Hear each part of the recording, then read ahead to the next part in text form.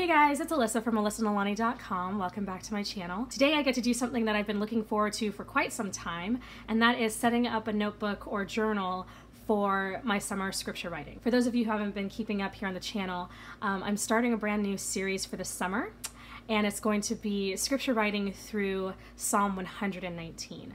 And so if you want all the information for that and what it all entails and how you can get involved, you can check out my previous video, which is linked below, and it's a welcome to Club 119, which is what I am calling it.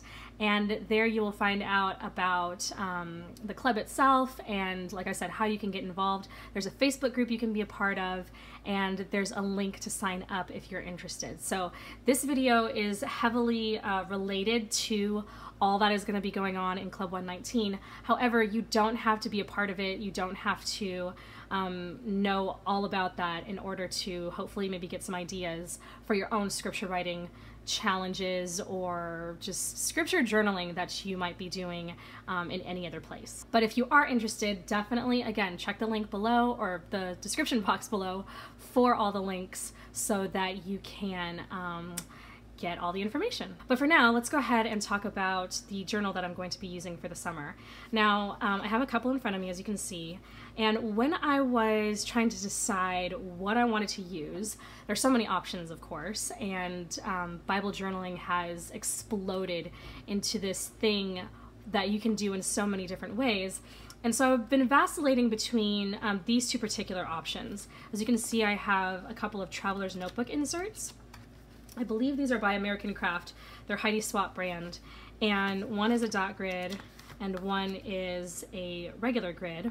I hope you can see that. I don't actually know if I'm in frame. But one's dot grid, one is regular grid. And I thought these would be a really great option because it's not it's not a thick book. You can fill it quite easily. So for, a season of scripture writing where you're only working on a particular passage, this would be great, especially if you're going to be crafting in it, which I am going to be. So I thought this would be a great idea. However, this isn't something that I plan on doing on the go, and I don't have a current Traveler's Notebook setup that I can just slip this into. And I don't quite feel like making a whole setup just for this. So I decided to go with something different. This is a sketchbook, basic sketchbook that I got from Michaels. It's an Artist Loft brand. And if you've watched some of my past videos, I do like the Artist Loft brand journals. They are on the cheaper side, but when you're trying a new process out or seeing if a method is going to stick long term, I always recommend going a cheaper route rather than investing in an expensive book. So, like I said, this is a sketchbook, and it wasn't so much that I was drawn into like the paper quality or anything. I like the size. It's a nice, manageable size. Lots of space on the page without being huge. So that was a good feature. But what drew me to this is kind of silly, you guys. I'm a book nerd. I love books. I love the way books look on a shelf. And I thought, if I'm going to be doing scripture writing long term, which I would really love to do, it would be so nice to have unified or uniform books on my shelf. And this looks like a book, like a novel that I might have on my shelf, or any other kind of book I might have on my shelf. And so wouldn't it be nice to have like a collection of these on my shelf? And because it's a Michaels brand, it's not going anywhere, I'm assuming. And so, every time I need a new one, I could just hop over to the craft store, get another one, maybe in this color or a different color, and then I'd have a series of matching books. So that was the rationale behind my choice. Very nerdy. Very bookwormy, but that is what I've chosen. So I'm going to go ahead with this blue Artist Loft sketchbook, and we'll see what happens. So as you can see on the inside, I already have a couple of sticky notes in here because I'm planning out what I want to put inside. And you can't see all of it, but I have like all of my craft stash on my desk. I've got paper, scrapbooking paper here in a stack. I've got, let me move these out of the way. I've got this container here where I keep journaling cards and ephemera and scraps and all this kind of thing. This is a container I got at Michaels. If you're interested, I'll try to find this one or something similar to it and link it below, because I really like this container.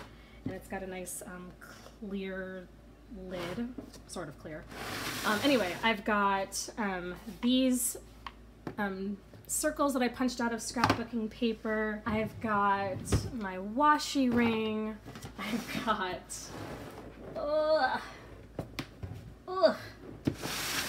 I've got my washi container.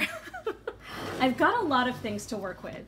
And let me just say that if you are going to be doing Club 119 with me, I know some of you who are already signed up for the Facebook group, some of you are just going to be doing the writing and then some journaling, and that's it. And that is totally, totally, totally fine. You don't have to be a crafter in order to get, you know, to have a valuable experience.